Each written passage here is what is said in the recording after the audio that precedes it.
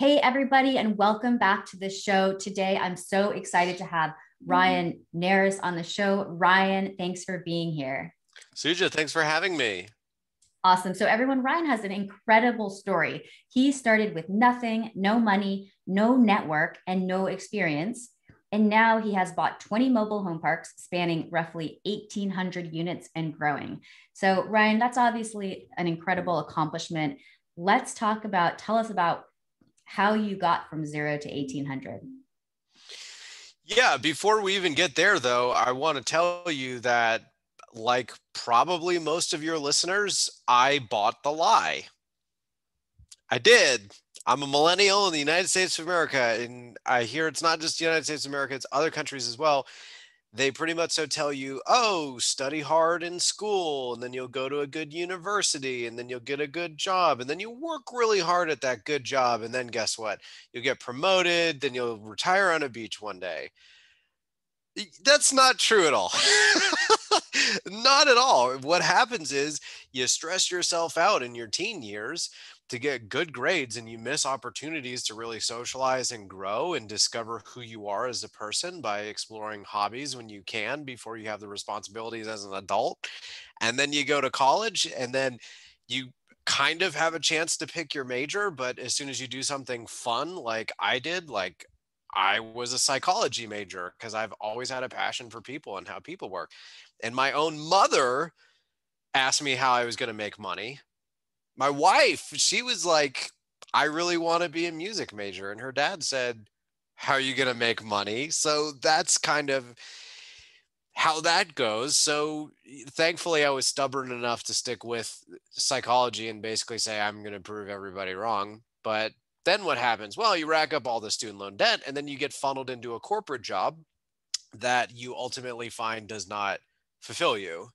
It's making the shareholders rich and sometimes having really horrible bosses and colleagues who put pressure on you, whether you realize it or not, to conform. And at the end of the day, whether it's your own mother telling you, how are you going to make money? Or your own father, it's not that that's coming from a bad place. It's just what we consistently do as human beings is we listen to others intentionally or not, right? Like my mom directly telling me, or my father-in-law telling my wife directly, how are you going to make money is is not the only way people tell us not to do something, right? It's also the facial expressions, body language, just like these assumptions we make that ultimately all boil down to one thing. It is other people who don't have what we want telling us directly or indirectly how to get what we want. And what ends up happening is over the course of literally decades, you just conform.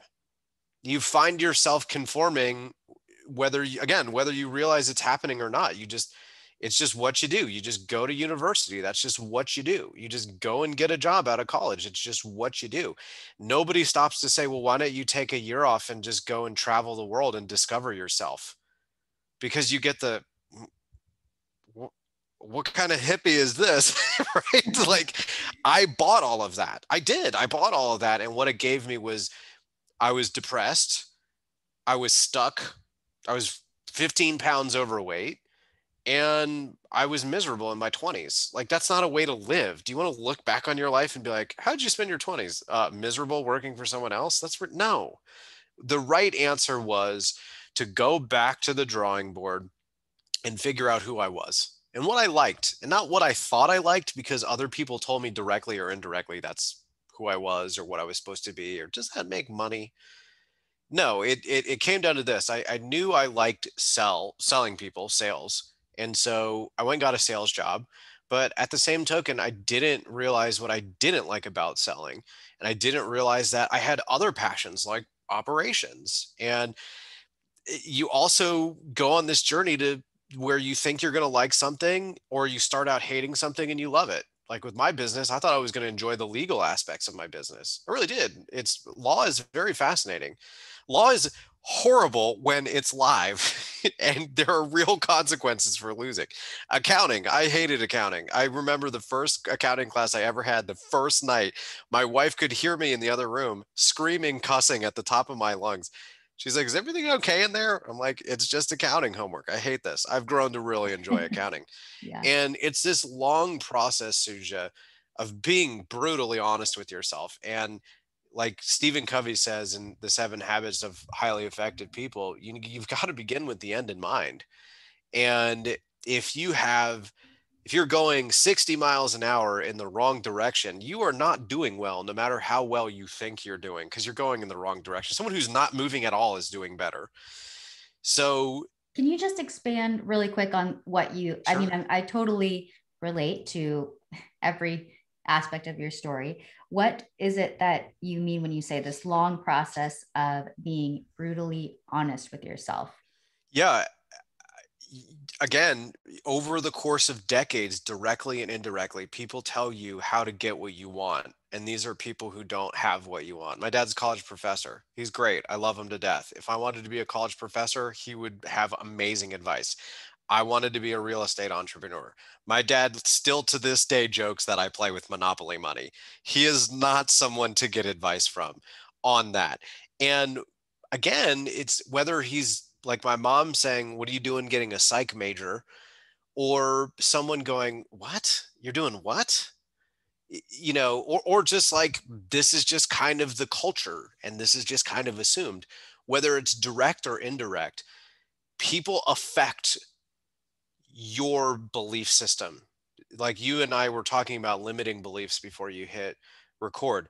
Other people directly and indirectly say things either with words or body language that affect what you think can and can't be done. And it's just a bold faced lie. And it's not a lie because it's coming from a place of them trying to hurt you. Like my mom wasn't trying to hurt me by saying like, "What are you doing being a psych major?" My mom was more thinking like, "Oh my gosh, this kid's going to be a psych major and then he's going to wait tables and he's going to have all the student loan debt." That's a very, generally speaking, good thing. But what she was wrong about, and what I think most people who want to be entrepreneurs need to understand, is that you've had literally decades of people very close to you giving you bad advice, and you don't know it, and it's not something you let go easily, especially if you double down on your education like I did and went back and got a master's degree. Okay, now I all of a sudden have a lot more student loan debt, and I have a house and a mortgage with a wife, and now I have a kid. But we wanted kids a couple years ago, so you just get, it's like quicksand. You get stuck in the mud and you have to find your way out, and it's not quick. Yeah, I I hear you 100%.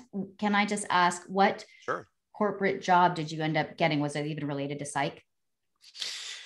Loosely. So out of college, I bounced around actually. I had a telemarketing job I didn't realize was going to be telemarketing because I was totally naive. And then it was '09. So it was right after the crash. Then I worked for Best Buy part time just to have a job. And then I worked for Honda. I sold Hondas for 4 years, loved sales, hated working for someone else. Then I worked for Carnival Cruise Lines corporate, pursuing an operations and statistics career, which I thoroughly enjoyed, but I realized in time I would probably grow very bored of it. And then I worked for Wells Fargo in banking. And all the while I knew at a really young age, call it 22, 23, 24 years old, I needed to work for myself. And I did that by picking up books because I realized that my bubble was really homogenous and really limited. And if I was going to put myself out there, I would need to do more than just network with other college graduates who are in corporate America. I needed to just start reading books. And from there, books like Tim Ferriss' 4 Hour Work Week just completely blew my mind. Rich Dad, Poor Dad, 7 Habits. I mean, I can list off a whole long list of books that just changed me. And again, that's why I say it's not a quick process. There are things that you hold close to your heart. that have to be uprooted. And it's really hard. So yes, we are going to talk about real estate and how I had no money, and how flash forward 5.5, 6 years later, now I'm literally in my pajamas in my house in the middle of a workday. Well, I'm so glad that you're actually bringing this to light, because it is so important. And, I mean, when I often tell my story, like, it often starts with, I started with no money. I bought real estate with my student loans. And that's sort of intriguing to people. But the reality is what you're talking about is that actually, in order to even get to that place, you have to peel back so many layers of what you've been told your entire life. Yes. And so when I did that, I was in a mindset I was in an expansion mindset. And it's amazing how that can even get taken away. Because then at some point I got a little bit, I just was like, oh, I just want a paycheck. And so then I got into corporate, and then it's just easy how easily it can kind of come back. That sort of like, contractionary mindset, I suppose, is one way of talking about it. But I don't think it's fair to talk about all the sexy, cool, fun things I've done and not yeah, provide context. Like if you watch ESPN's top 10, and you're like, wow, look at that crazy dunk that LeBron James had, or the buzzer beater that LeBron James had last night.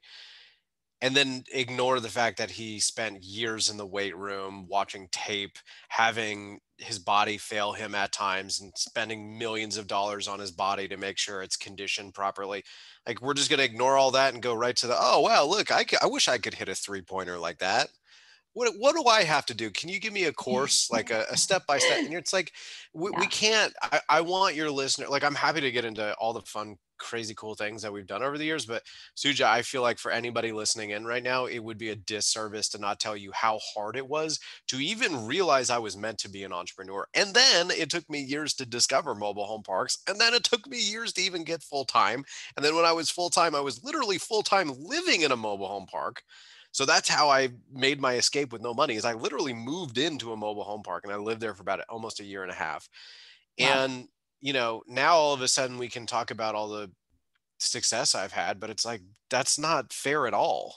Yeah, I You think know? I mean, I can totally understand. And when we talk about how did you get from 0 to 1800, well, actually, there's all this stuff that kind of happens before 0, Yes. right? And I mean, when I think about the making of me as an entrepreneur, I feel like very aligned with what you're saying, that the making of me as an entrepreneur was like listening to audiobooks while I was living just like as frugally as possible, and doing everything I could possibly do to just cut costs. But I hadn't yet reached that like expansionary mindset. But I was listening to all these books, and it's like, you don't get a handshake as an entrepreneur until you've made it, right? And so, but the making of an entrepreneur, I think, often does come. It's not so sexy. Oh, not at all. And it's nonstop. And the bigger and more successful you get, the harder it gets.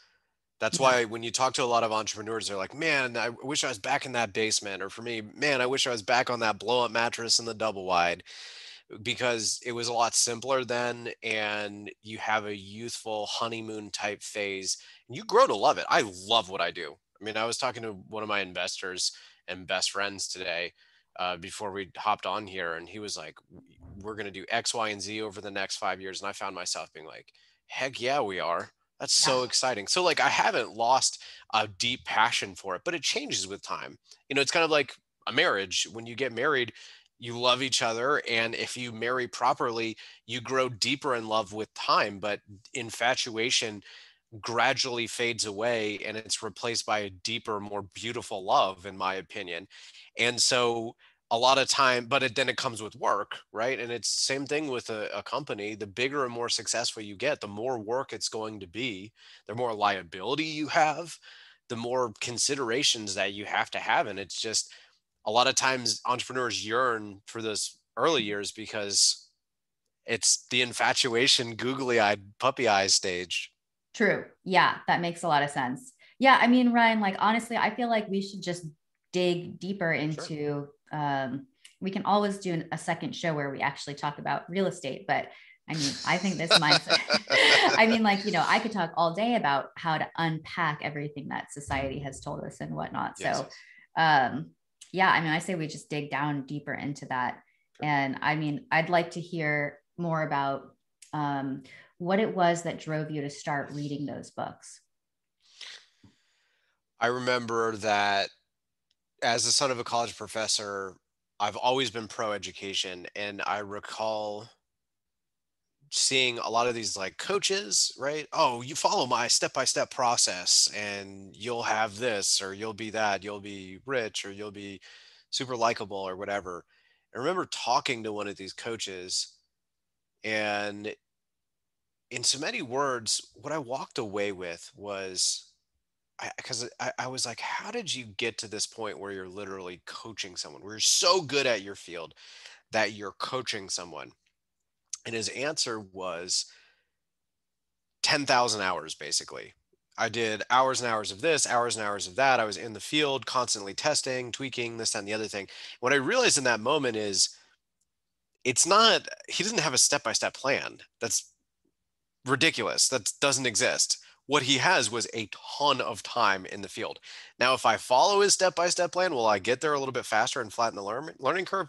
Oh, absolutely. However, you can't get to the master by taking shortcuts. You have to put in that time. Sure, you can flatten the learning curve somewhat, but truth be told, you have to put in an immense amount of time. You have to make huge bets on yourself. You have to make sacrifices. The word sacrifice means to give up something valuable to you in the hopes that you get something else more valuable. So it's not even a guarantee. A sacrifice is not even a guarantee. A sacrifice is not, by definition, pleasant. It is really hard.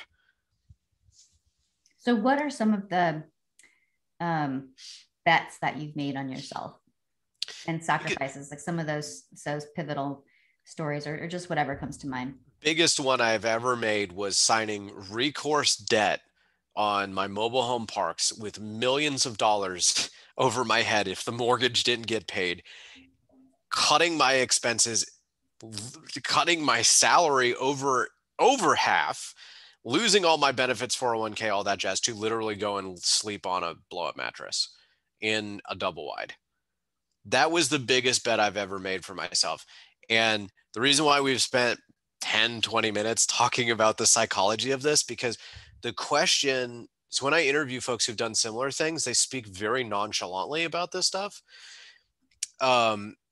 And I think the reason why it's important to make note of that is because I don't want people to listen in and walk away going, oh yeah, whatever, he just moved into a mobile home park, that's how he did it. No, it took me years to have to develop fear management, because it's not that I'm not scared. That is absolutely patently false. I am very scared. Even today when I buy mobile home parks, I get scared. It's not that I don't have fear. It's like, oh yeah, that's the next logical step. No, there's a lot of doubt that clouds your mind. There are a lot of, even my own wife came onto my podcast and just lambasted me when we were starting out. She was describing how we were starting out, and it was really hard on our marriage. It was really hard on me, but I had that conviction because I spent years learning the psychology and also learning the asset class. So I knew, like David Tepper, owner of the Carolina Panthers, says, I knew what a strategic risk was. I'd done my research and I was ready to make that bet. And along the way, there's constant sacrifice. There's constant bets I have to place on myself. I am very public about this. For the longest time, I've only paid myself $35,000 a year pre-tax, and I have banked the rest on purpose. So when you move into a mobile home, you realize what actually makes you happy because you really don't have anything else. And you realize that a lot of things you've been spending your time and money on they actually don't really make you that happy. And when you strip away all of those comforts and then slowly build it back up, when you finally, because I've finally started increasing my salary because I feel like I'm close to enough financially, which is another conversation in and of itself. But yeah, I mean, between moving into a mobile home, between being 4+ hours away from friends and family in my hometown, it was in Atlanta, Georgia, which is about 4 hours away from Charlotte. I mean, I basically was like, I'm going all in on this. I'm 30 years old. I was 30 years old at the time. I'm 30. I'm going all in. I'm like a poker player. I'm betting all my chips on this. And again, it's not like, I don't want people to hear that and go, oh yeah, whatever, I could do that too.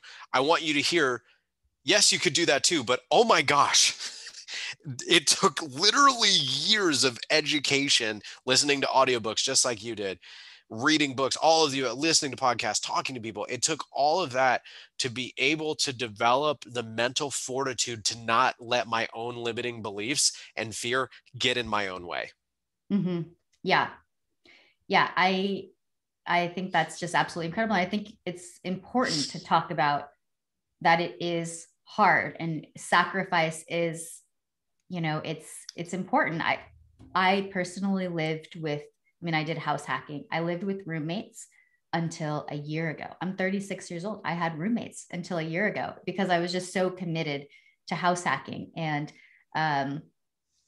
we still have Airbnbs on our property. Like, we still basically share our property with other people, but it's like having that.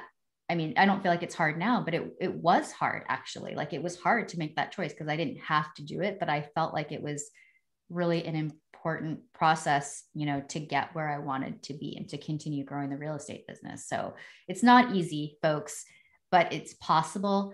And if you have that vision, why did you choose real estate, Ryan? So I'm going to try to condense a lot more because there's a lot of really cool topics that I know you really want to get us to, but with a lot of introspection. So when I was reading and I was beating out these convictions I had in my mind, I also thought back about what I enjoyed as a kid. And there were just things that keep coming to mind as a child that I really liked. I really liked the game Monopoly. I really liked the computer game The Sims. I really liked the computer game Sim City.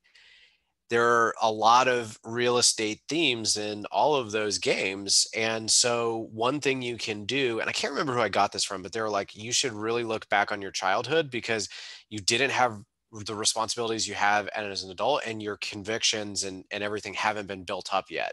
So in other words, you gravitated towards things that actually really made you happy because you didn't have to worry about money. So I just spent a lot of time thinking about what I liked as a kid. And then with my MBA, master's in business, I got to see a little bit of everything. And I got to see that while I really liked operations, I really hated warehousing and inventory. And I was like, real estate sounds pretty good because I have a really limited amount of inventory. It's a limited resource. So I don't have to worry about selling milk or perishables or, should I have, how many warehouses should I have? Should I do all these calculations per square foot and travel time and all that jazz? So real estate, again, also took years and years and years. And it wasn't until I read Rich Dad, Poor Dad where I went, that's it. That's what I meant to do. Awesome. Yeah. I think it's super important to just, I really like how you put all those pieces together and then something just kind of dropped. So that's wonderful. Ryan, I also want to hear, I know we're running short on time. So, what would you say is something that you want to leave the listeners with? I know we've touched on like the mindset stuff, and is there anything else you want to share before we start to close up? Yeah, I'd say the number one and number two reasons why people don't buy real estate, or at least don't get full time in whatever they want to get, even if it's not real estate, and even why people plateau, it boils down to two things. You have a faulty strategy or you lack visionary underwriting. So what I mean by that, first and foremost, if you read a book or listen to a podcast and go, I want to do that strategy, and then you go out and try to do that exact strategy, guess what? That's not your strategy. It's not unique and different. You need to find a unique and different strategy. And you can't be a choosy beggar. If you think you're going to buy mobile home parks at a 10 cap and you refuse to look anything at less than a 10 cap, and you don't pull national reports that say the average mobile home park trades for about a 6 cap, which is not even close to a 10 cap, you ain't buying a mobile home park. So in other words, you have to be honest with yourself about what the market is telling you. You have to develop a unique play that's differentiated, that's based off of what you enjoy and you're passionate about. And then from that foundation, you can start to underwrite with more vision. And I don't mean that you're good academically at doing the math. That's not what I'm saying. I'm saying you need to understand and have vision about how you can cut costs and raise revenues, how you can scale a business, how you can find economies of scale. That vision has to be in your underwriting. And again, all of this is based off of the however many minutes we spend talking about mindset, because it'd be really easy to be like, wow, Ryan hasn't syndicated a single deal, but yet he found his way into 20 mobile home parks and he didn't know any millionaires 6 years ago. I knew no one. I mean, it was embarrassing, to be quite frank. So how did I do it? I made really big bets based off of quite literally years of trying to understand who I am, what I was passionate about, because I'm not that talented. I'm not that smart. I'm just that brutally honest with myself and patient to find something I love, like truly love. And that maintains that consistency. And that brutal honesty allows me to do some really cool things that most people aren't doing. So again, I don't want people to listen and be like, "Oh, that's a really cool story." No, like I'm going to sell you guys vegetables right now, not candy. I'm going to tell you what it really takes. Yeah. Don't interpret my nonchalant like, "Oh, I just moved into a mobile home park." No. Oh my God, so much went into that. Mm-hmm. Yeah, for sure. Well, that's really awesome, Ryan. We'll definitely have to have you back and Sure. talk more about, the nuts and bolts of it. But, we could obviously talk for mindset about on like a series of podcasts. So anyways, thank you so much for coming on the show. I'd love to shine the spotlight on you, tell the listeners how Thanks. they can get a hold of you and anything else you'd like to share. My name is Ryan Narus. It's spelled Narus. That's N like nurse. And like Tupac used to say, I ain't hard to find. I believe I'm the only Ryan Narus in the world. If you Google me, my LinkedIn comes up, my website comes up. Feel free to email me. I don't care who you are, unemployed and broke, or the CEO of a Fortune 500 company. I will talk to you. I thoroughly enjoy helping others and don't need anything in return. If I can help you get where you're going, by all means, reach out to me. I would love to help you. Awesome. All right, everyone. Well, there you have it. You have a way to contact Ryan. We'll make sure it's in the show notes. Thank you so much. We can't wait to have you on next time. Bye, Ryan. Bye. Thanks.